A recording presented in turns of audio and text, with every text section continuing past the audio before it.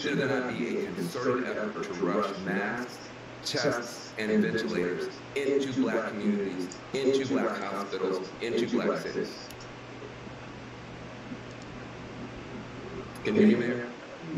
Mayor, I can hear. Were you asking me? Well, yes, ma'am. no. I mean, the resources are absolutely needed. No, the resources are needed on the ground, no doubt about it. Fortunately, for the city of New Orleans, advocating, we're testing more in the United States right now. We're second to Iceland. So the thing is, you do have to test up.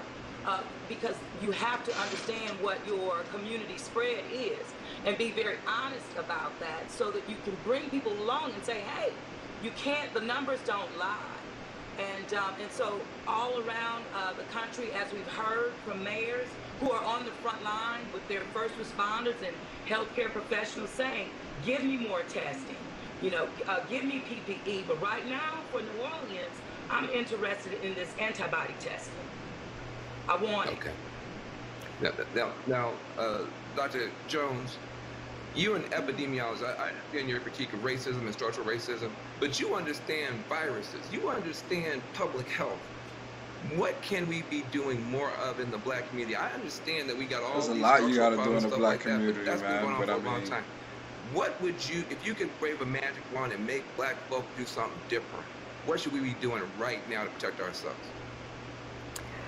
Well, we need to make sure that we don't get sick, because once we get sick, we're going to get it worse, and then they're going to not value us, and they're not going to give us the ventilators if it's a choice between us and not.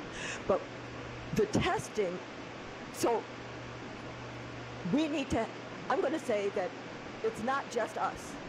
I'm going to say that the government has a responsibility to protect the bus drivers, to protect the post office people and all like that.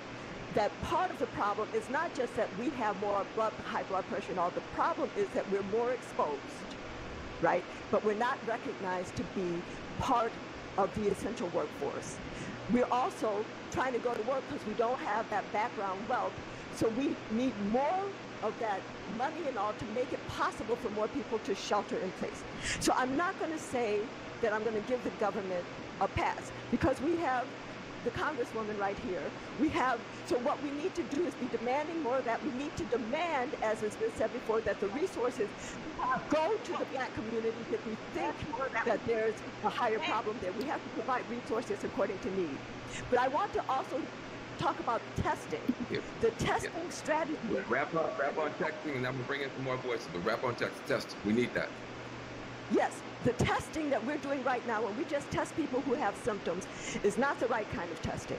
That's going to confirm a diagnosis, but it's not going to be able to help us change I don't the know, course Charles of the Blow, I don't pandemic.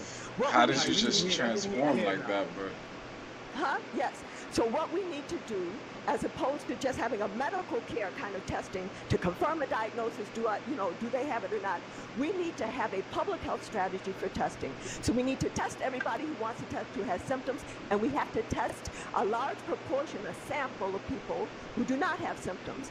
That will let us know how much disease is there, which will let us know where we have to have the medical resources in 2 weeks. Because what we see today is a 2-week-old picture, right? It will also help us find those asymptomatic spreaders, don't know they have it, passing it around, who are infected. We'll ask them to isolate, and we'll also ask them, who did you talk to this past week? We will find their contacts, isolate them with the public health strategy of talking testing. about sourcing, Not just track document